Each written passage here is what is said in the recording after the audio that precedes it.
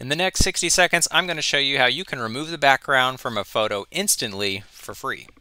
The first thing you want to do is head over to remove.bg, then click on Upload Image. You're going to select your image, and then once you have it selected, it's going to automatically detect the main subject of that photo, remove the background, and then you have the option to download it, or we can choose to continue to erase if it didn't get everything that you wanted gone. Let's just say I wanted this head only.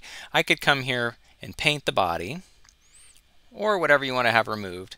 And then once we do that, it's automatically going to detect what you want to have removed, and it's going to even get some of that I missed there. In just a few seconds, it's going to pop up with just the head, which is what I wanted.